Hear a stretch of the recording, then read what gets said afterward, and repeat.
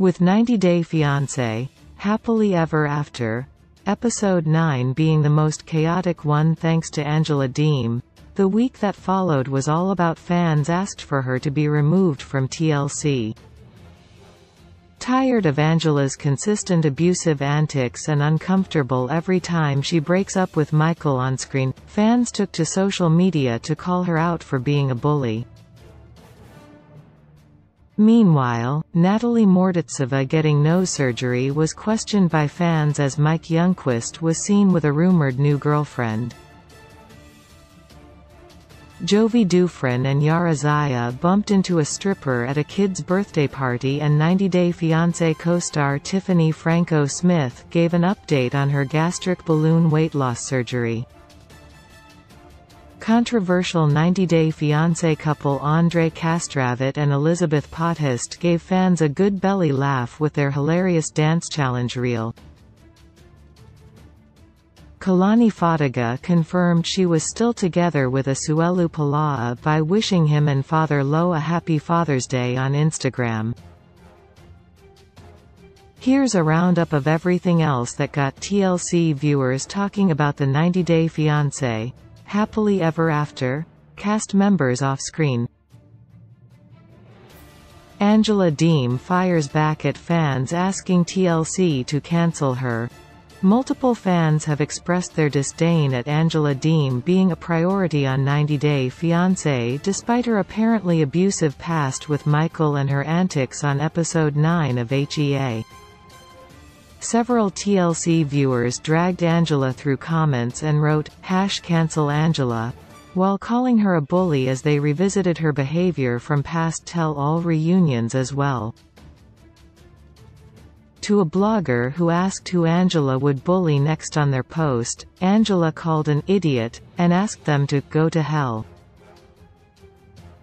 The 90 Day Fiancé star also defended herself by saying TLC shows just 2 hours of footage from the 16 to 18 hours that are filmed, as she posted, #cancel I'm not going nowhere idiot, and got mocked by fans asking Angela to speak English correctly instead.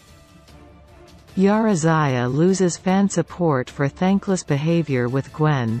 With Jovi Dufresne away for his ROV supervisor job for 3 months on 90 Day Fiancé, Happily Ever After, Yara Zaya's loneliness is making her act mean to his mother Gwen. Episode 9 of HEA showed Yara getting COVID-19 and relying on Gwen to help her look after Mila, despite her insisting on being independent.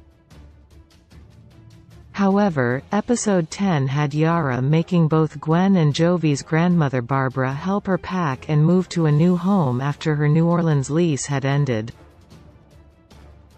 Her problematic behavior made fans wonder if Yara is too much of a princess and why she's considered one of the best of cast members if all she's ever been to Gwen is bossy or irritated despite her privileges. Mike and Trish spotted with his rumored new girlfriend. While Natalie Mortatseva and Mike Youngquist are still together currently on 90 Day Fiancé, Happily Ever After, spoilers suggest she left him without telling on Christmas Eve 2020. Since then, Natalie has supposedly stayed in Seattle and now is in Florida, and also rumored to be dating a new man courtesy of 90 Day, The Single Life Season 2. Meanwhile, husband Mike has also moved on and was spotted on a hiking trip in Washington with a mystery blonde earlier this month. However, a Reddit fan happened to capture a video of Mike and Trish at the Seattle airport on a trip to San Jose, accompanied by a shorter blonde lady, who's supposed to be his new girlfriend. Julia flies back to Russia, answers questions about divorce from Brandon.